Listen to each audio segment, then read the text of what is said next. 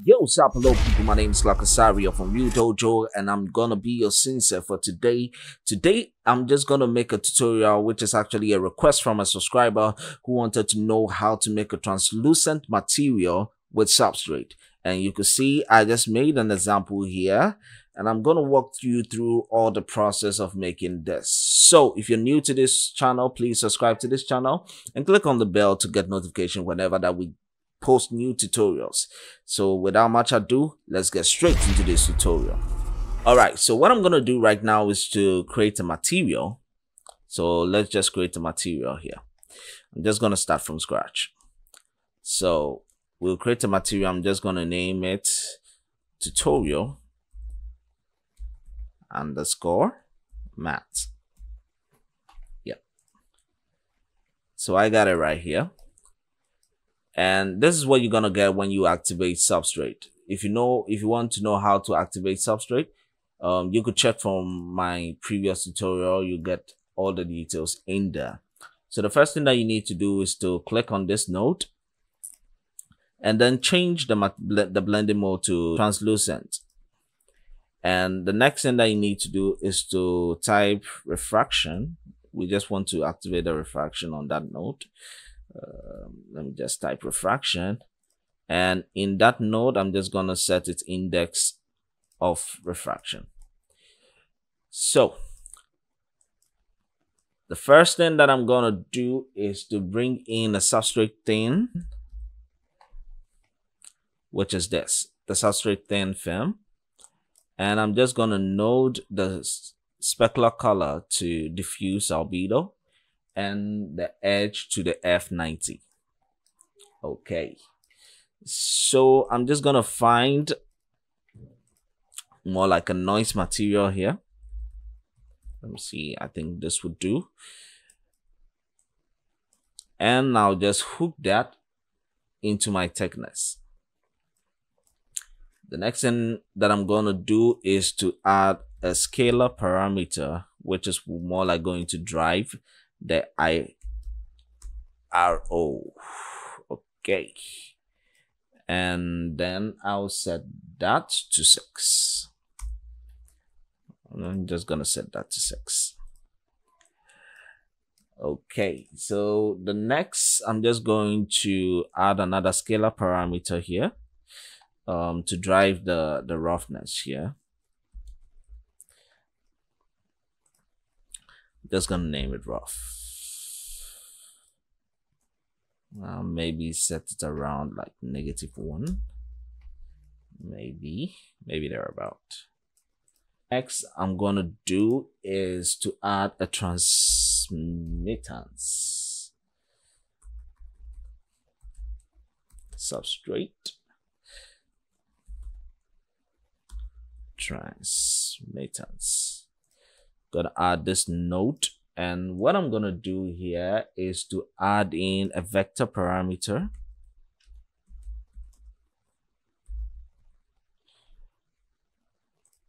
which is more like a color node. Yeah, just gonna name it base and give it more like a bluish color somewhere. Yep, and I'll hook that to the SSMFP. Okay, the next thing I'm gonna do is I'm just gonna add a normal to this, but it's gonna be a flattened normal. That's gonna be the texturing part. Okay, and in that I'm just gonna find a normal map here. Let me see if I could find a normal map easily. Okay, so just gonna choose this one.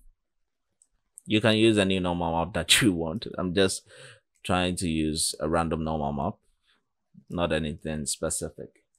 And in here, I'm just going to drive it with a scalar parameter. Okay, I'm just gonna name this normal, and I'll set a value of 0.9. Okay, you can even make it larger. Let me see if I can make it 1. Less, something less, I think maybe 0.2. You kind of get that bumpy in there. Okay, so I think that this is okay for now. The next thing that I'm going to do is in the refraction index, the refraction part here, I'm just going to add a scalar parameter also here. And in here, I'm just going to name it IOR, maybe 2, because I already have one over there. And I'm just going to input in here 6. You get the drill. All right, so this is going to be my setup. You can see I have this right here. We already have the effect here. So the next thing I'm going to do is to save this.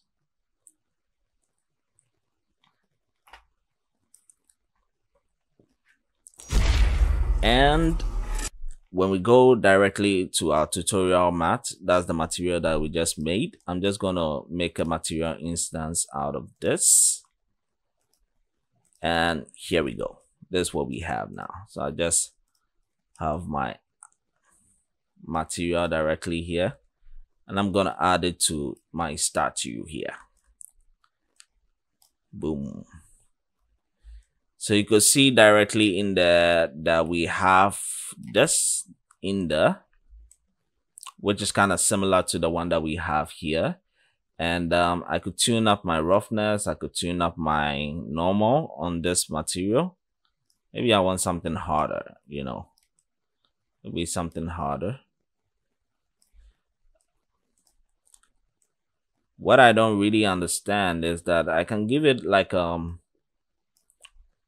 color. Maybe I want like blue, but it's kind of showing me a more like an inverse version of it. So if you really understand what is going on in here, you can leave it in the comment section and show me how it's done. Maybe it's more like how it reacts to the light or something. Yeah, but if you know what's happening in here, please leave it in the comment section. We are all learning together, you know.